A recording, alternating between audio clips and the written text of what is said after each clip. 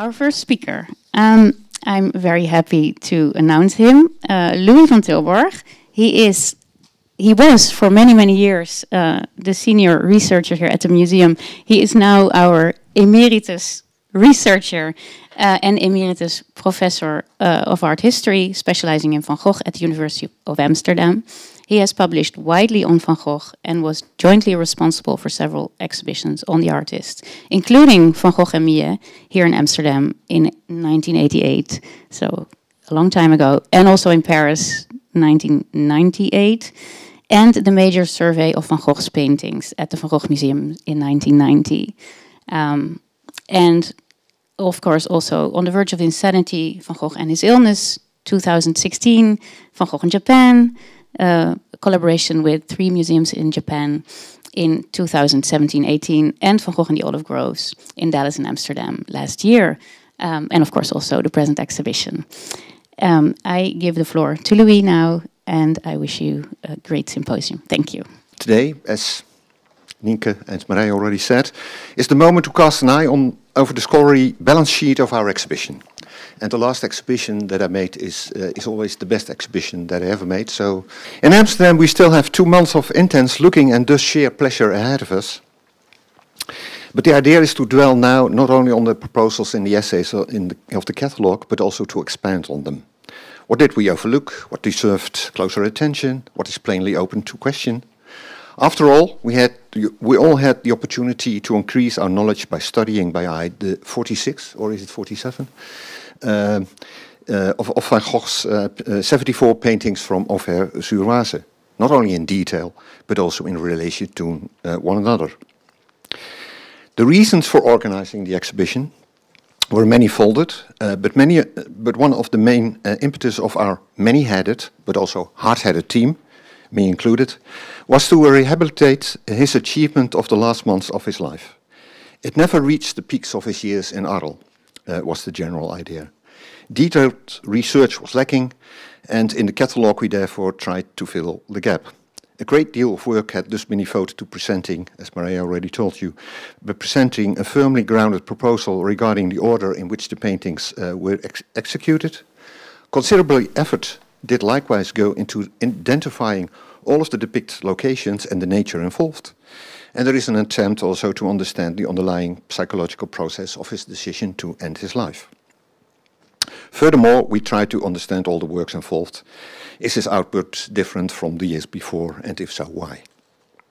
Are there any mistakes in the catalogue? Yes, certainly. I have not heard anyone complaining aloud, but we have mistakenly described the straw-covered huts in Auvers right down to the titles in the Dutch publications as houses with reed rather than straw-thatched roofs. Extra painful, since the artist himself was well aware of the difference between these 2 types. Here and there we erroneously state that the spring trees depicted in for example,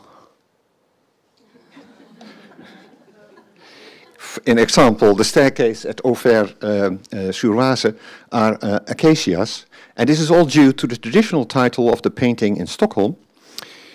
However, this is not a specimen of the tropical acacia at all, but the pseudo-acacia, the Eastern European Robinia, an entirely different species. In our daily speech, however, no distinction is made between the 2, and hence the confusion. Small mistakes, you would think, but it brings me to a subject left virtually unaddressed in the catalogue, namely the titles of Auvers paintings. Historically, the relationship between titles and works of art is a complex one. But if we adopt Leo Hoek's opinion in his 1978 informative De Titel uit de Doeken gedaan, the title on field, they were created in the 18th century for mainly commercial reasons to indicate and identify the titled painting with the purpose to entice the viewer, to seduce him into a desired interpretation of that work in question. These titles, however, were rarely original, that is, made up by the creator, and as such an ambiguous and uncertain source of information. It's no different for the paintings in our exhibition. Only one work has an original title, Garden of Dominici, which the artist puts himself on the canvas. It is a rather factual, descriptive title, similar to the other rare titles chosen by Van Gogh for his most important paintings, such as The Potato Eaters, The Harvest, La Berceuse.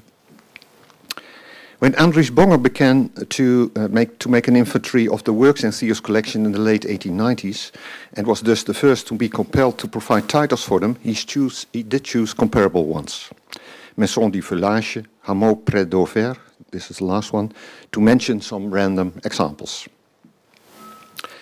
Although this was not intentional, these descriptions of the depicted made it immediately clear that the maker of the works did not belong to the traditional salon artists with their idealized scenes of a mythological, religious or historical past, but rather built on the artistic legacy of the realists.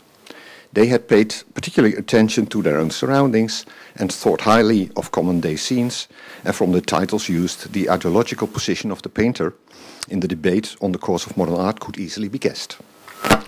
At the same time, such titles set him apart from more narrative-minded colleagues who favored more anecdotal or literary descriptions. This ideological 19th century context naturally lost its value in the 20th century, after which art historical need to include factual correct information in titles started to prevail. In this way, the time-honored function of the title as an instrument to offer the viewer a starting point for interpretation was compromised even more than before. Titles no longer seduced. After all, they really do annex works of art, and a strongly neutral description, for example, houses at Auvers, reduces the need to think and experience the artwork as something that is more than a mere representation of a topographically known spot. To give an example, Van Gogh apparently had an interest in emphasizing that his painting of Dominie's garden was not a random garden, but an artist's garden, and hence the title. Why he depicted the garden, however, is not clear from the title. And searching for an answer, it occurred to me that he wanted to show that this French artist had not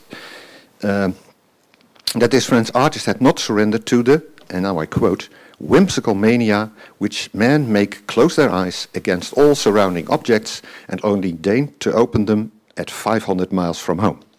End of quote. This was the thesis of the writer, journalist, editor and gardener Alphonse Karr in his infinitely popular Voyage autour de mon jardin, which Van Gogh had devoured in his early years.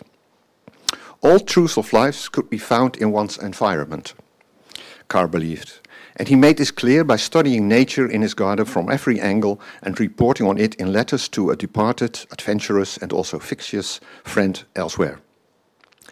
As we all know, Van Gogh ignored this recommendation, but regrets bubbled up after 2 years in the south of France and especially his stay in the asylum. He longed again for a rooted existence in one native soil, and so no finer image than Dominie's garden in Auvers to underline the necessity of such a return, I think. But if this is true, the question is whether we can come up with a title that does justice to this narrative, or shall I call it sentiment? I don't know. Difficult. It seems more easy in other cases. A narrative is also hidden, for example, in the painting now called Tree Roots.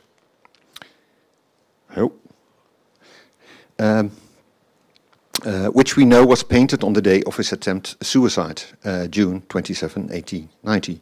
It was only late in the 20th century that this work was given this straightforward title, based on the similarity of its depiction to an 1882 Hague drawing that Van Gogh had called Les Racines, the roots. Depicted, he wrote to Theo at the time, are tree roots in sandy ground. In this particular motive, he found something of life struggle, and referring to the roots, he defined the struggle as follows: frenetically and fervently rooting itself, as it were, in the earth, and yet being half torn up by the storm. All of this has already been chronicled in the literature, but there's more to say about it. The interpretation deepens if we know that Vincent informed Theo in 1982 that this tree struggle takes place in sand, that is, infertile soil with also little to hold on.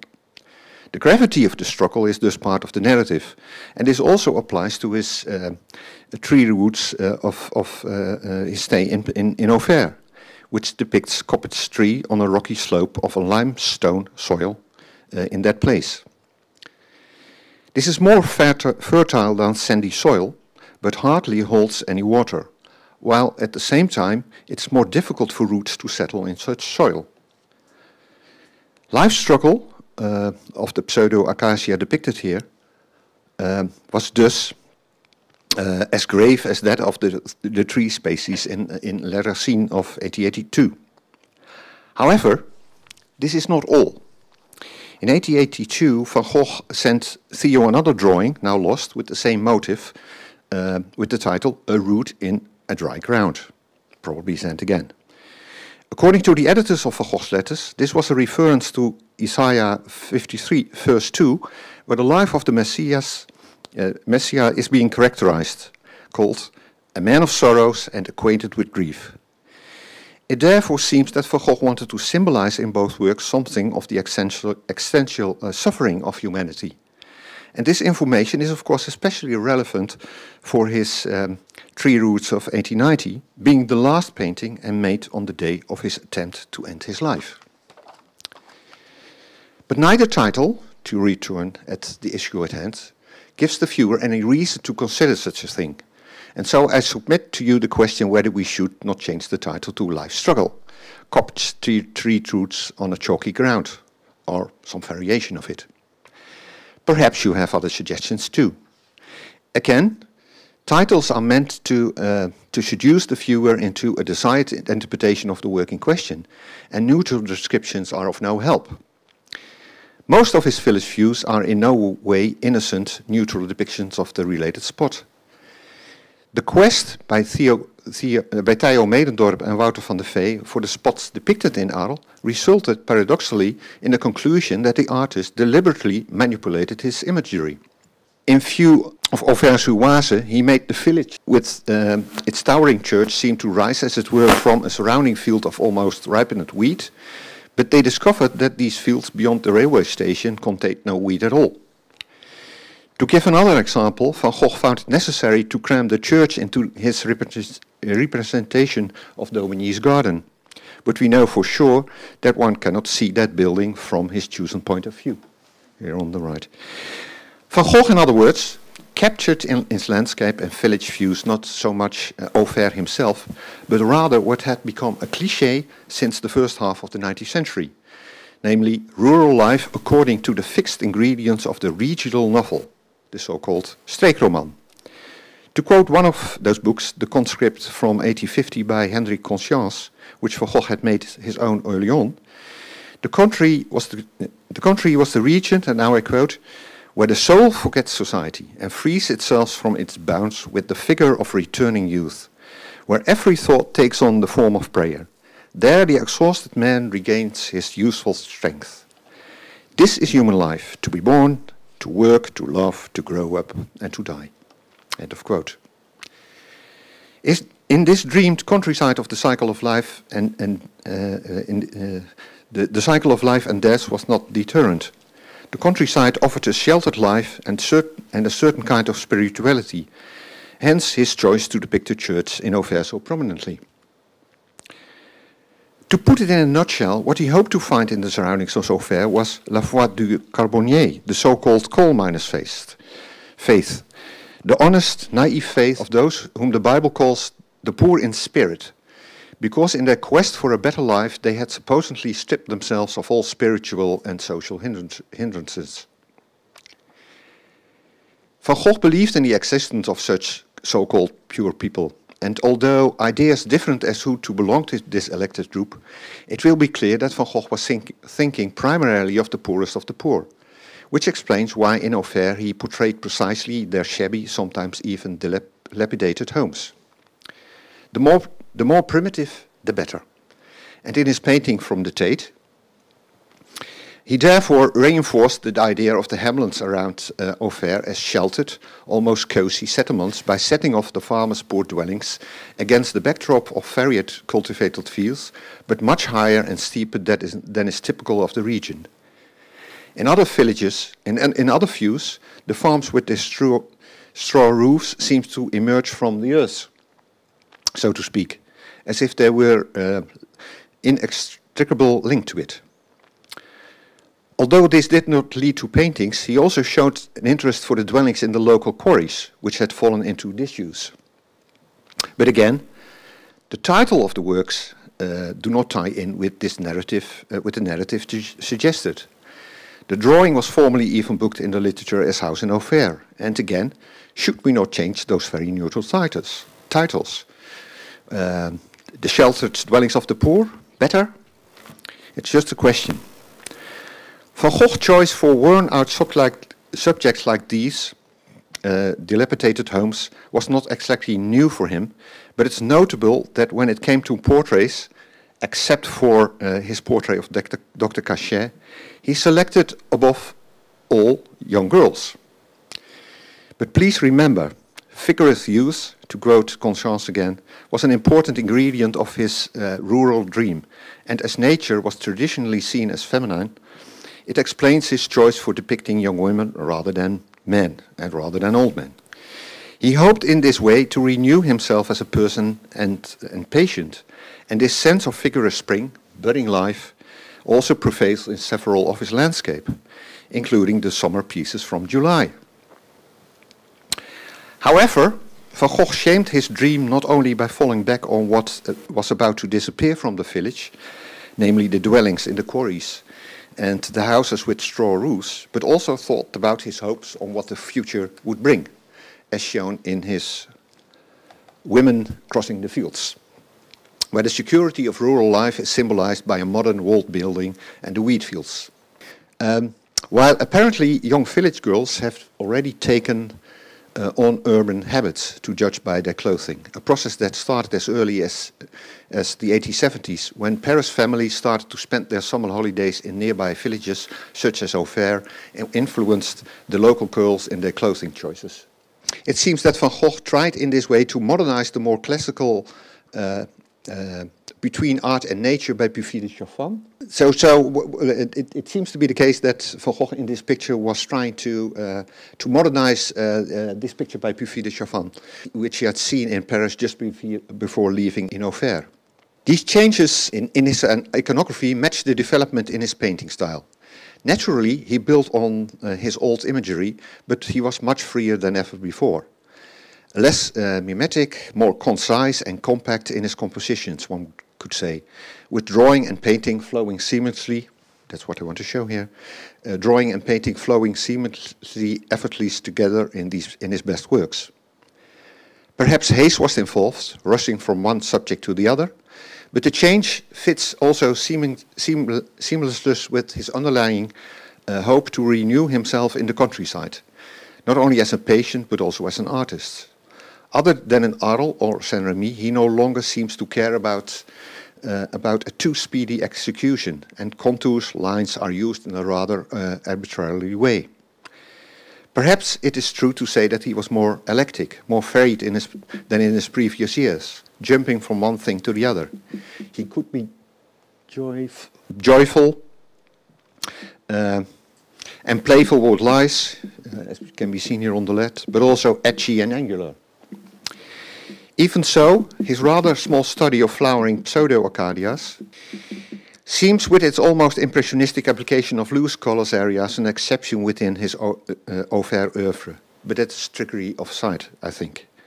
Many of his paintings would look like this, but then we are talking about their first state only, before he balanced the composition by adding lines at the last moment, using them as color accents too.